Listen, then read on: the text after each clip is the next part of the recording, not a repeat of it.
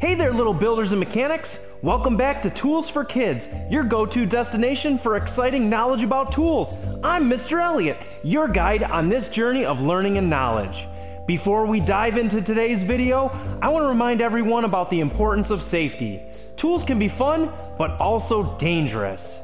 Safety always comes first. Make sure you ask an adult before using any tools, and make sure you have the proper safety gear.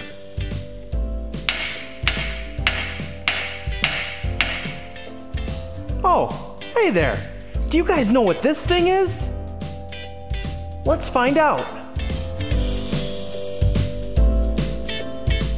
Hey there, little builders! Today on Tools for Kids, we have a very useful tool. Can you see it? Right in here? Do you know what this is? You're right, it's a hammer. Now what in the world is a hammer, you might wonder? Well, a hammer is like a superhero for fixing and building things.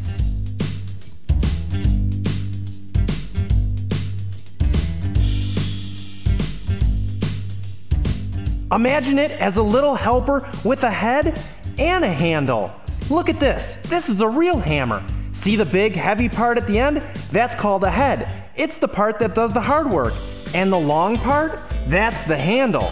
It helps us hold the hammer comfortably when we need to put a nail into something, like hanging up a picture or building a tree house. We use a hammer.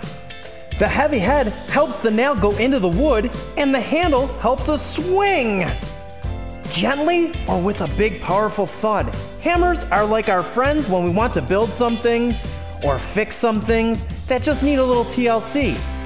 From making birdhouses to fixing a wobbly chair, hammers are there for us. Come with me. Let's go see how this hammer works. Now, if you're going to use a hammer, make sure you put your eye protection and your ear protection on. You only get one set of eyes or ears. You don't want to hurt them. So right here, we've got a piece of wood. And in my hand, this is a nail. You can see it's got one flat side and one pointy side. Can you guess which side goes into the wood and which side we hit with the hammer? If you said we're gonna put the pointy end into the wood, you'd be right. Then this big flat side, that's the side you hit with the head of the hammer.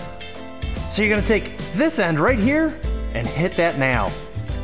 But be careful, watch your fingers. You tap it in nice and easy to get it started.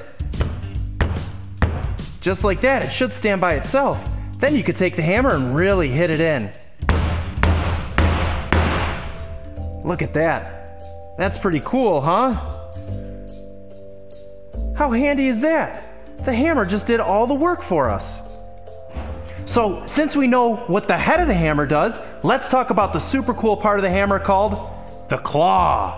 So after we use the head of the hammer to put the nail into the wood, the claw comes out to the rescue when we want to take the nail out. It's like magic fingers that grab into the nail and pull it out of the wood, just like how you might pick up a toy with your fingers. The claw makes it easy peasy to fix things or move them around. So after putting that nail into the wood right there, it's time to take it out with the claw. Now, it's pretty simple. You just slide those two fingers in there and then get a good grip of that handle and pull it back. Just like that, the nail comes out. So even though you put the nail into the wood, doesn't mean you can't get it out. It's like an all-in-one nail machine. So next time you see a hammer, remember, it's not just a tool, it's a helper builder and a friend. Isn't that cool? If you guys learned something today and you're interested in tools and you want to learn more, make sure you hit that subscribe button down below. I've got plenty more videos coming and we're going to learn about all the tools in my shop. Don't forget, I'm Mr. Elliott. Thanks for watching Tools for Kids, and I'll see you on the next one.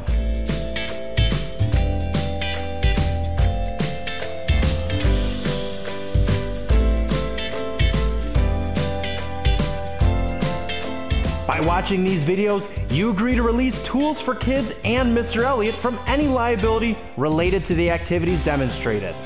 Thanks for watching, and I'll see you on the next one.